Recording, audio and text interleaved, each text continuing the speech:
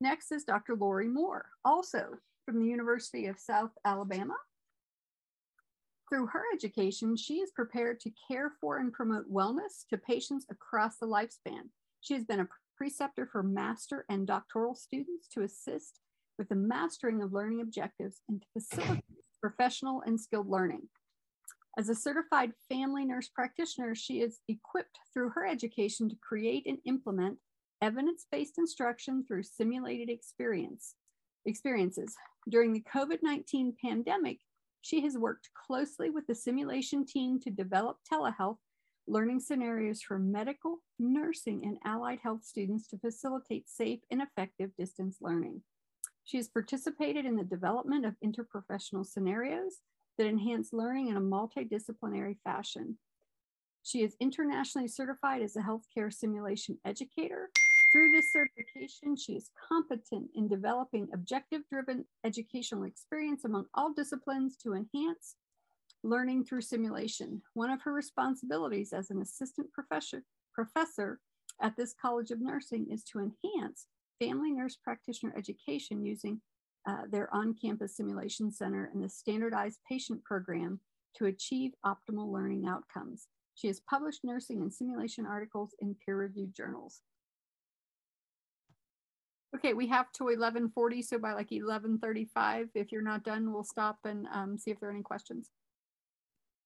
Okay. All right. Again, I am Lori Moore and Dr. Harris. My screen's not allowing two faces to pop up here at once. So this is the virtual OSCE solutions for nurse practitioner students during COVID is what we worked together on. And just a little background on what we're doing here at the University of South Alabama.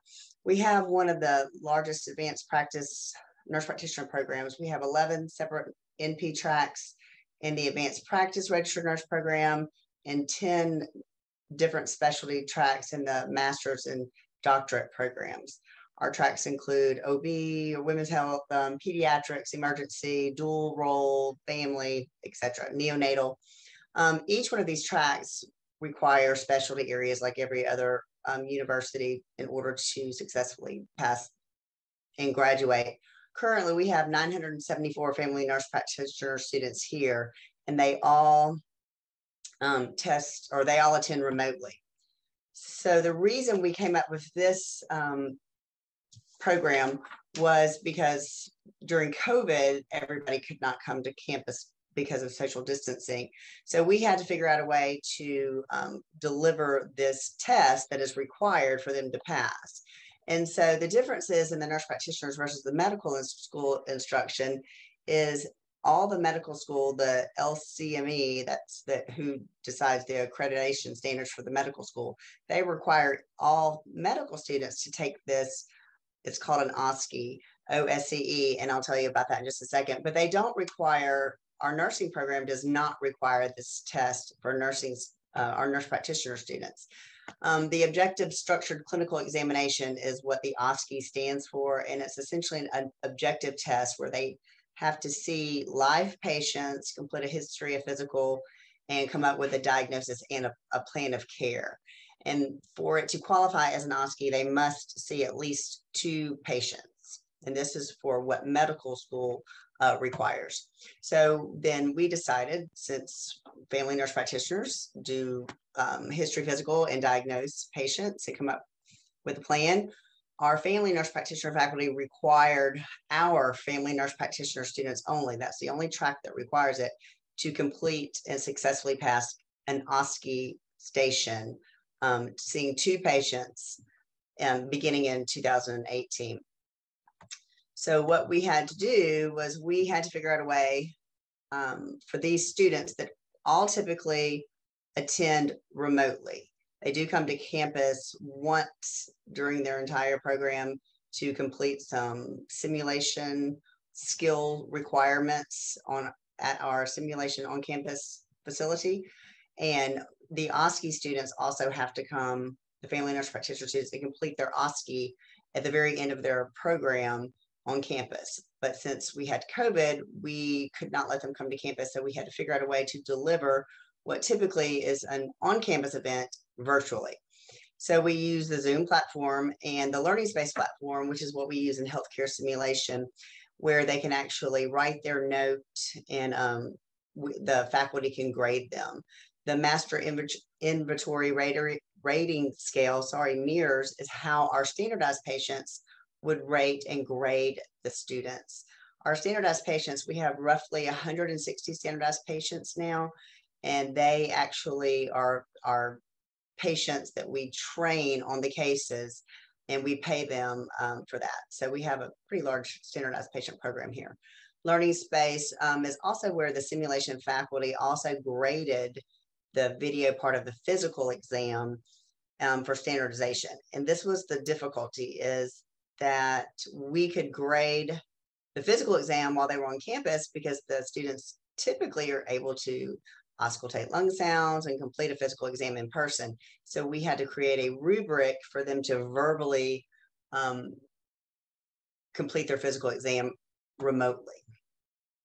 Our grading criteria consisted of to reach their 100%, 60% of the grade was on the computerized note, which we changed the weight for this because we did not want, we usually weigh heavy on the physical examination, but since they were not able to come to campus and most of the physical examination was just verbalized as to what they would do and how they would do that, we changed the grading criteria. 60% would be their written note, which included their history and physical, diagnosis and planning. 20% was the communication, which our standardized patients graded them on the MIRS inventory rating scale, which was how do they communicate with them? Did they make good eye contact? Did they ask if they had any questions? Were the instructions clear? Were they kind? Would they actually want to see them? If they were a real nurse practitioner, would they want to come back to them? And were their instructions clear? Did they show empathy and things like that? And then 20% was based on a physical examination rubric that we created. Our standardized patients, these are our patients that we pay to act like patients. We have level 1, which is novice, 2, intermediate, and 3, which is expert. We only use level 3s for the OSCE examinations since they are a summative examination and it is required for them to make at least an 80%. The students must make an 80% to graduate in December, and all students will come through sometime in October and November to take this one last final examination to see if they can graduate. So we only use the expert standardized patients on this. We typically train just 2 hours for a regular non-summative examination. For the OSCEs, we train for 2 separate 2-hour trainings, which actually involve the standardized patients practicing the cases with each other with a simulation faculty member present. We also had to then train our standardized patients on the Zoom process because some of our patients are elderly, and one of our standardized patient cases was a 60-year-old female male having chest pain.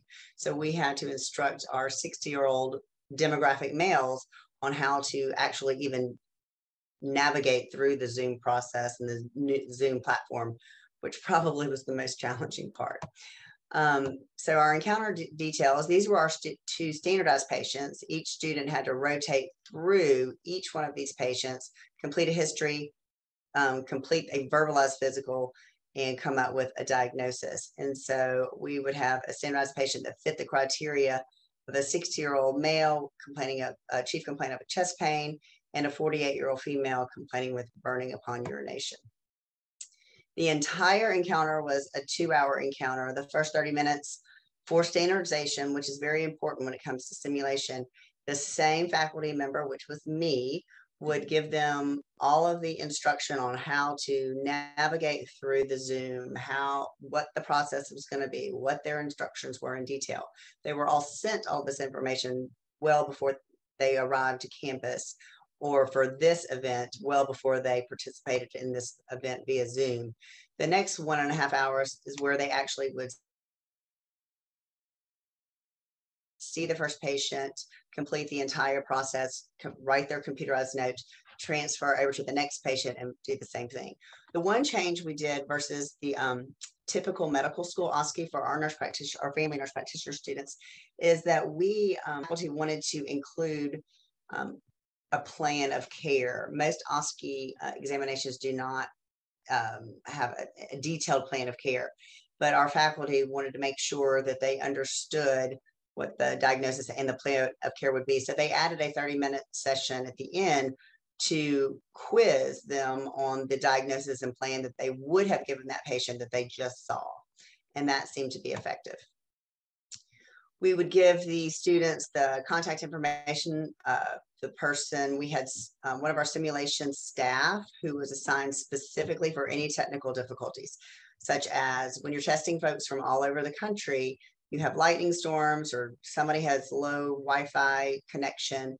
And so we would make sure that we could get them reconnected if they got logged on, what to do. We also had an additional simulation staff member who simply moved students from room to room and the standardized patients from room to room. We also had multiple notifications that would populate through the Zoom platform to make sure that the students knew how much time they had, and the standardized patients would know how much time they had to grade before the next student would arrive to their Zoom breakout room. So what we found is we had 160 family nurse practitioners completed the OSCE examination the semester in 2020, I think is when it was. Okay, and so these OSCE examinations occurred over a 2-day event over about, I'm not even sure how many sessions that we had, but in order to get 160 students through, we have to do small groups of 8 or less, so we can do the math on that. So we had around I think 8 different 2-day sessions to get all of the students through, all through October and November, and these students were to graduate in December. So the good news was all but 2 were successful in completing the OSCE with an 80% or higher. The 2 that were not successful completely just got nervous, essentially walked in and walked out, did not complete a physical exam at all, and just kind of froze.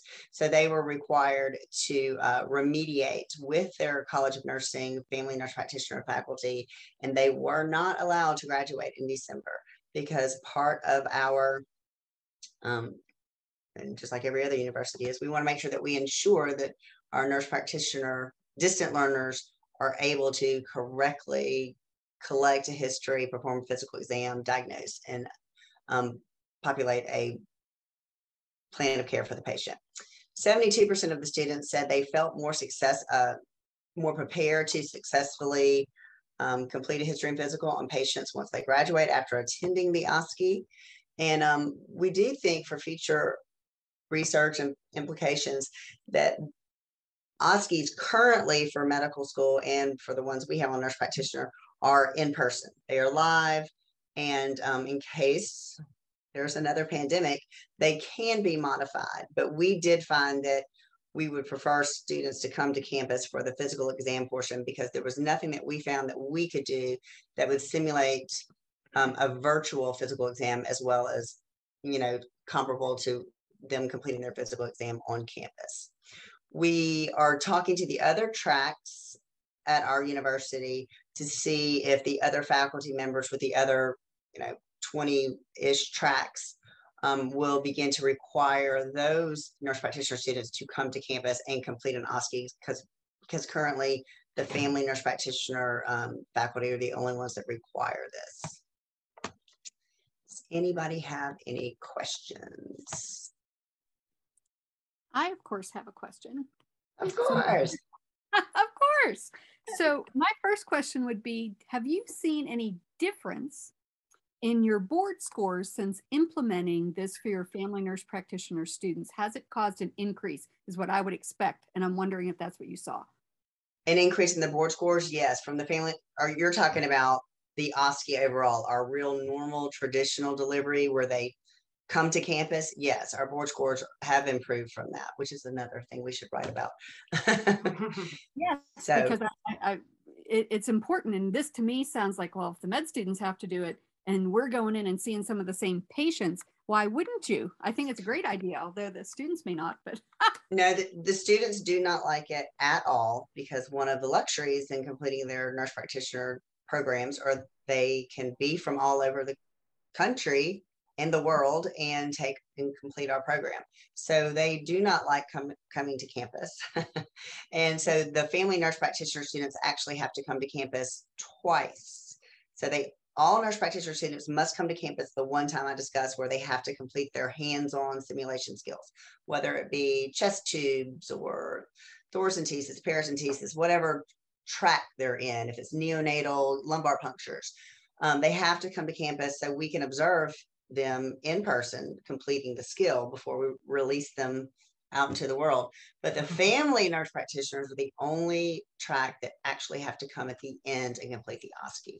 And so it really does, as one of the family nurse practitioner faculty members, it really does help ease our minds knowing that we see them perform this, because it's really difficult, if anybody else actually works in the family nurse practitioner tracks at their universities, to monitor how well these students are actually performing in the clinical setting. So we actually get to observe at least a piece of that. I know you have preceptors and faculty site visits, but it's really hard to ensure that they're actually performing safe and effective care. So this is one way we're trying to ensure that they are. Yeah. And so from what your first part of the answer, what you were saying was the online OSCE didn't maybe do as much for your board scores as the in-person? No, I don't remember exactly what those board scores were, but I would think not, because I did not find that they measured the same competency with the physical exam. It was just, we gave them a lot of prompts, we gave them scripts almost, and we gave a lot of leeway on that, because just like everybody else that was scrambling during COVID, we just didn't know what else to do. And we had to do it to be standardized with all of the other cohorts that came through. So I did not find that verbalizing a physical exam was as good as the physical exam on campus. Gotcha. Dr. Mirth, did you have a question? I see you are on video. Well, she just answered my question. I was going to ask, was there a difference between the face-to-face and the online? Was there a difference in the board scores? But I got another question. What about, have you thought about having the students video record them doing a physical assessment? They do that in the physical assessment course. We have in our Indy 518, I think it's the course, we have a physical exam course where they have to physically send in their videos for every body system. But that's a semester or two earlier. That's before they actually begin their clinical rotations. So we thought about possibly doing that for that OSCE. But we decided against it because I can't remember exactly why we decided against that. We decided that we wanted it to be in the time frame that we have set with all the other cohorts. And if we allow them to video something, then they would have had extra time that the other students did not have, because we had time built in for them to actually complete their physical exam. So I believe that's why we decided against that. We did think about that, and that really is a good idea. And moving forward, hopefully we never have another global pandemic, but if we do, moving forward, it was still one of our ideas that we could explore more, further. Well, I'd like to applaud you it is a very well thought out, detailed, down to the minutest, unit. So that's excellent. I think this would be a model for most other programs. Well, I appreciate it. By no means is 30 minutes enough time to talk about just what our faculty and staff had to do under a great deal of pressure to perform like everybody else out there. When you have to completely change a process of a pass, fail, graduate physical exam, it was quite stressful, but we managed. And now I'm glad that they're back on campus, because our simulation department has been up and running the entire time. We've just had to have students wear masks, or the standardized patients wear masks, or verbalize and things, but we only were down for about 2 months, and we've been running through ever since. And our simulation department is a standalone building on our campus. So we provide services and all the skills for, you know, physical therapy, occupational therapy, med schools, nursing schools, undergraduate nursing, nurse practitioners. So EMS. We also do flight paramedics and things that are not actually students here. So we've got a pretty large simulation building, and I'm super passionate about it, because you just can't always teach a student what they need to know by lecturing via PowerPoint or in the classroom. So when we can actually apply the didactic course material to a real life simulation, I just think the students get a lot out of it. Great, thank you. Mm-hmm. Anyone else have a question? I do have another. Sure. I'm curious. We, in our RN-to-BSN, of course, we have a health assessment course, and we've been using, instead of having people video each other, we've been using Shadow Health. And I know they have advanced assessment models or courses for Shadow Health. Is that anything you ever considered? I'm just curious. I'm unfamiliar with Shadow Health. Do you know anything about that one? I do not. We have tried, I don't know how many platforms and how many delivery platforms we've used to try to get the students we've used, but now we are just allowing them to upload any video that they can. And as long as we can open it, that's what, it just seems to work the best for the students. And then we have rubrics that we follow through our Bates reference, you know, just basically that the faculty in that course have just created rubrics, so they just follow a rubric. So I'm not familiar with that delivery platform. Yeah, Shadow Health provides a course, and they have what's the right word for a person that you can, a patient, the student can talk to the patient. They can mark on the screen where they're going to listen. They have to do, you know, they can do lungs, they can do belly, they can do heart. And it allows them to do this patient interaction. It's not 100% perfect, because of course, you know, if they ask a question that the information hasn't been put in, you know, they can't answer them. But as long as but it allows them to see exactly how well they do on an exam, but to do it virtually without uploading a video. And it is, in fact, like a standardized patient in that you know what's wrong with them. So what they're supposed to hear versus you know, a video. I was just wondering if you had heard of it, because they're... No, but I need to look at that, because that sounds like a really good tool that we could use in the future. Certainly if we had to have a remote OSCE again. Yes. So Shadow Health is the name of the company. Shadow Health. But anyone else with a question for these ladies? I'm amazed at both of those poster presentations. I really like the OSCE. I'm thinking I'm going to have to look you up online and see what else you provide. Absolutely.